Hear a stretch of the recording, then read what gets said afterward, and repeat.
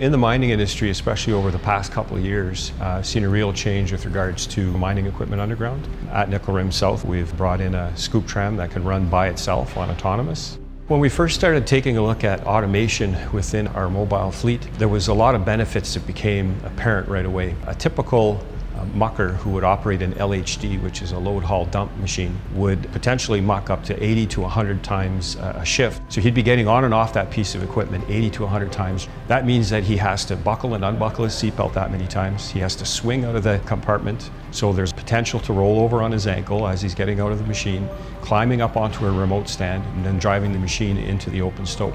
Autonomous takes all of that risk away. So now that operator can sit in an air-conditioned office.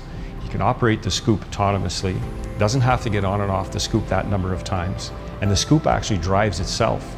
I've been here for 9 years. I'm a blast hole miner, so mucking, loading, blasting. It's a lot safer to muck autonomously, so it makes for a safer job and safer conditions.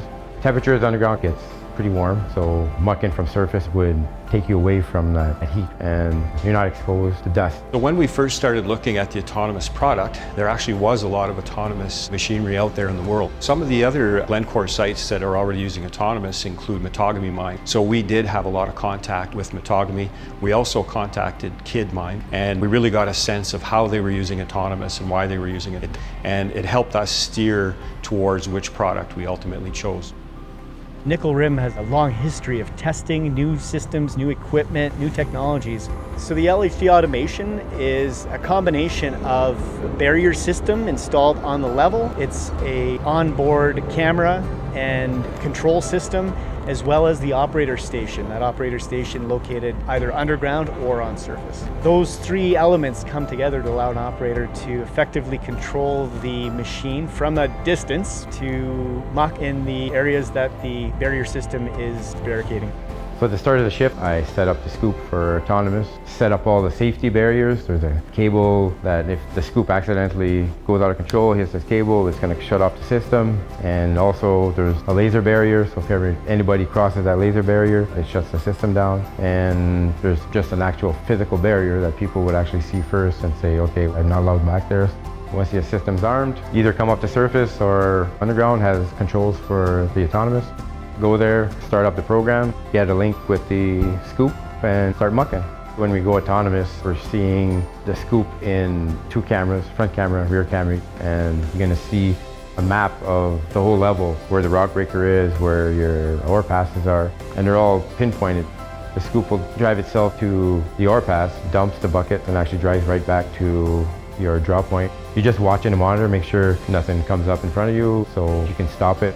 There's ongoing training. There's going to be different ways they're going to use it, either during shift, cross shift to maximize hours, if they're going to use it when there are seismic activity where people aren't allowed in certain areas but the machine can be deployed. So they're really learning the ins and outs of when best to use the machine. The safety aspect of these machines and the installation is that the mines want to keep operators away from the face. That is the dangerous location where there's unprotected ground. Having an autonomous system keeps the operator in a safe, comfy location on surface. And we've had feedback from some operators where they're not exhausted by the end of the day. Over the past number of years, with Glencore's introduction of the Fatal Hazard Program, the Safe Work Program, the Safety Leadership Program for our supervisors, everybody recognizes that we have a life to go to outside of work. So the culture in safety has changed to the point where now, stop and correct is the words that are used when encountering a safety issue underground. So when we talk about my personal involvement with health and safety is I won't accept any standard that puts anybody at risk.